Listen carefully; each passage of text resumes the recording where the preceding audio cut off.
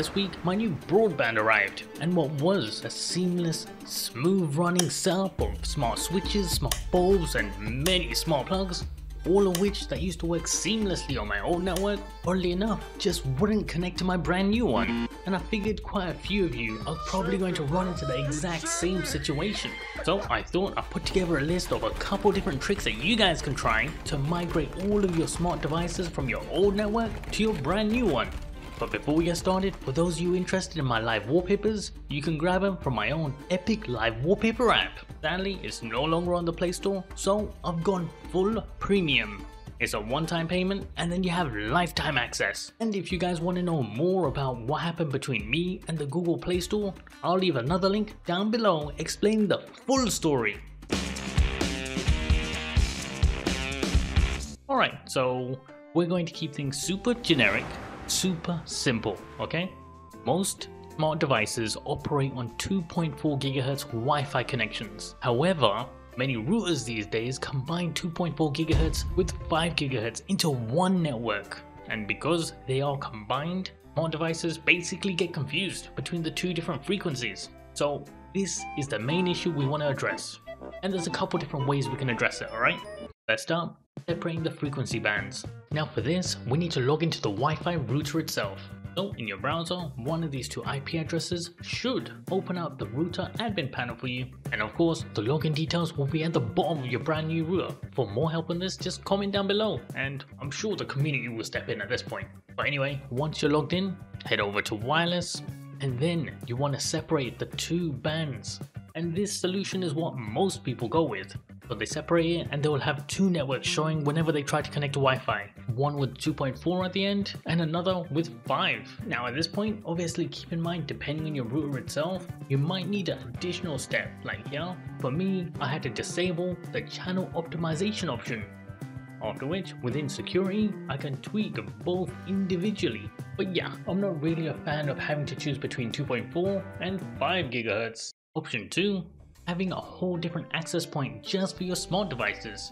You can either head over to eBay, Amazon, just grab yourself a small yet reasonably priced device and then you just set it up, add it to your network, then you connect all your smart devices to that. This isn't a bad idea to be fair, but of course you're spending more money and yeah, good luck waiting around for the delivery, man. And personally speaking, my network setup already requires quite a bit of cable management.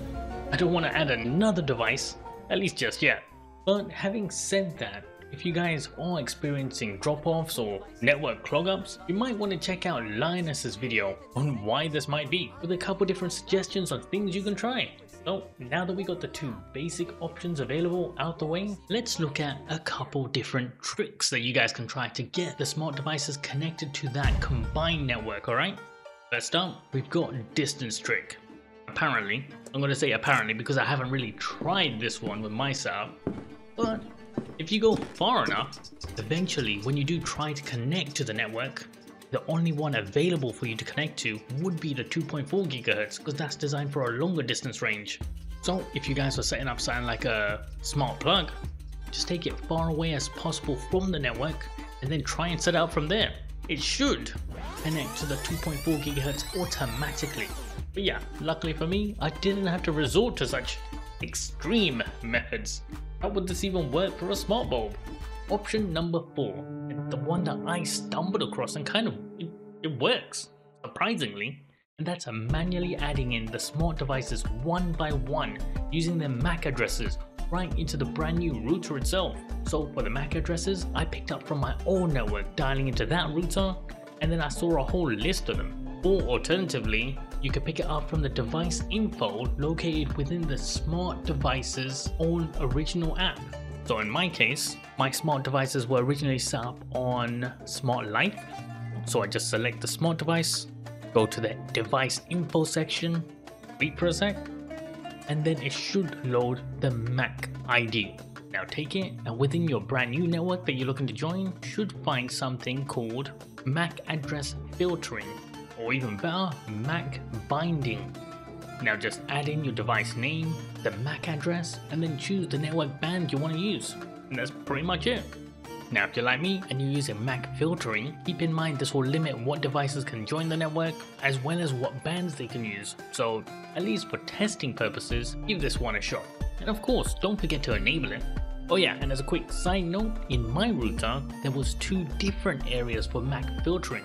One which just allowed me to add items to a list, and the other which allowed me to select the radio bands themselves. Yeah, just keep that in mind. Now, when I'm setting up the smart device, that exact same smart device, the moment it goes to connect to my new network, it's going to select the 2.4 GHz network and not the 5. Bish bash bosh, joined. And there we go. Yeah, I was quite surprised as well that this actually worked. Now, the main issue with this method is that you have to actually already know what the MAC address is. And in most cases, I don't believe they're indicated within the internal packaging of the device or in its paperwork. So the only way to find it is to have it already set up. Yeah, and of course the main issue here is you can't get it set up in the first place because you've only got access to that one combined network. And if that's the scenario you're in, what you could do is set up a Wi-Fi hotspot using your phone. Connect all your smart devices to that, and then through that network, you figure out what MAC addresses each device has, and then you use that to connect it to your new network. It's a bit complicated, but we'll get the job done. You just need to tinker around a little bit.